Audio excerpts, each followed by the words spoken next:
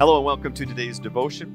We are going to cover once again Romans chapter 8 verses 18 through 25. There's a lot that Paul covers here, and it's really a summarization, if you will, a summary of the first 7 chapters and at least the first 17 verses of chapter 8.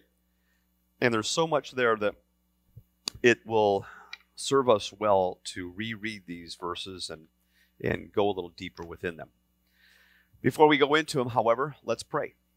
Lord, thank you for your word.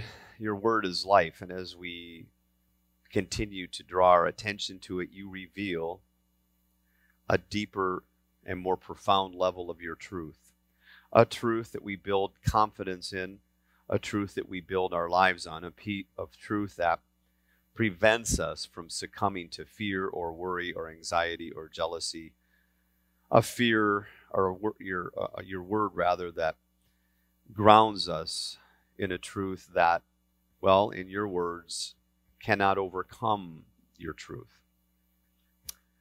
And so as we go into your word today, please open our hearts and minds to experience your grace, your strength, your love, your hope, and your very presence.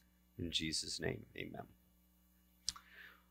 Starting with verse 18, Paul says, "For I consider that the sufferings of this present time are not worth comparing with the glory that is going to be revealed to us.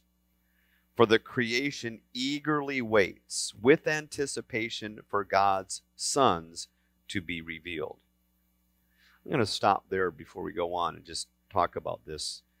When you look at Scripture, especially in the Gospel of Luke, Adam is considered God's son.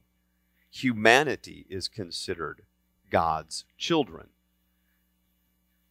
But in Genesis 3, we see that humanity went a different route, rejected sonship, if you will, and attached ourselves to a being, a created being, spiritual in nature, but spoke through the serpent, that led us into a false belief, a belief that was based on rebellion, a belief that was based on a deceit that God could not be trusted and that we needed to take matters into our own hands, and that we needed to reject our Creator and follow instead, for our own benefit, this other created creature, speaking through the serpent, but spiritual in nature.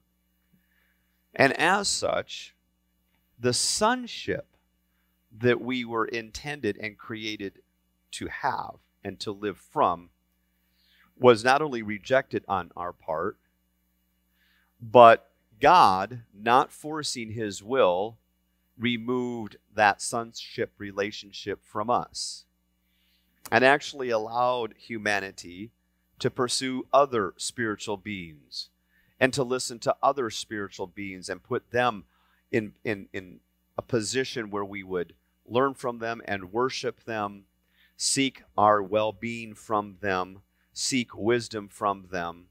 We see this happen in the Tower of Babel, for example, where God confuses their language and then allows them to go and worship other gods, other beings that were in this world. And so the Egyptians have their gods, and the Mesopotamians have their gods, and the Greeks have their gods, and the different Asian peoples have their gods, and every clan of humanity had their own gods that were not gods at all. And God lost the relationship of sonship, and humanity lost that relationship of being God's children. But God was not done. God's plan would not be thwarted, and so He moved, starting with Abraham, where God had God no longer, because of that rejection of Him, no longer had any kind of territory in which He reigned. It was all given over. So He started with a human being, with Adam, and from Abraham, and from Abraham, He, through his descendants, formed a nation that would be his portion. So Abraham's descendants are now God's portion.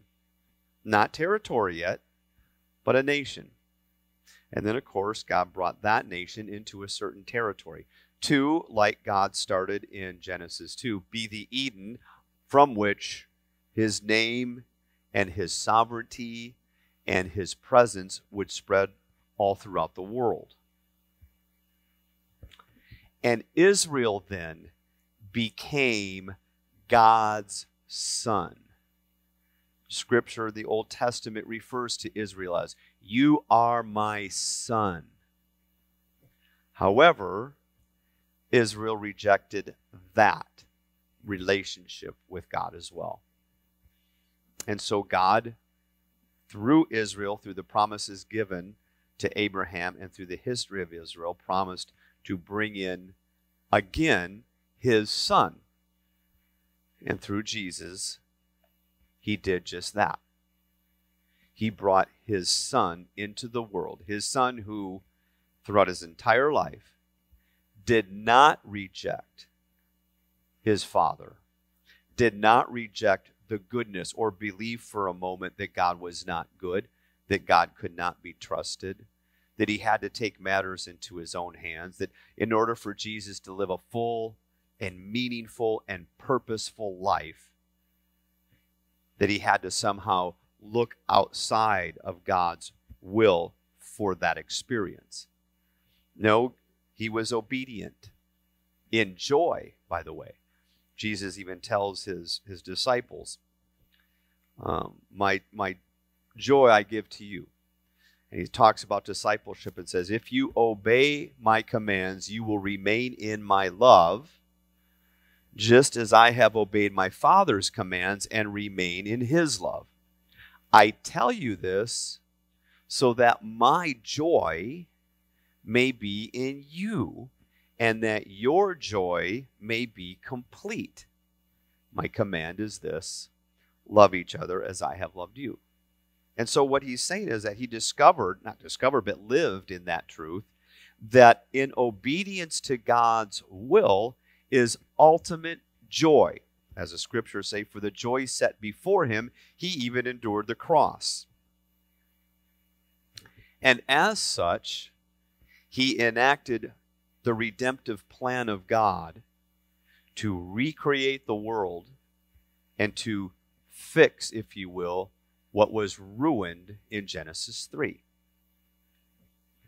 So he, being God's son, was able to do what Adam, being God's first son, was unable to do, and what Israel, being God's son collectively, was unable to do.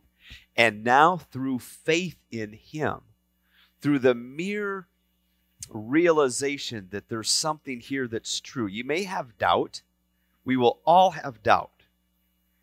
Faith does not mean the absence of doubt.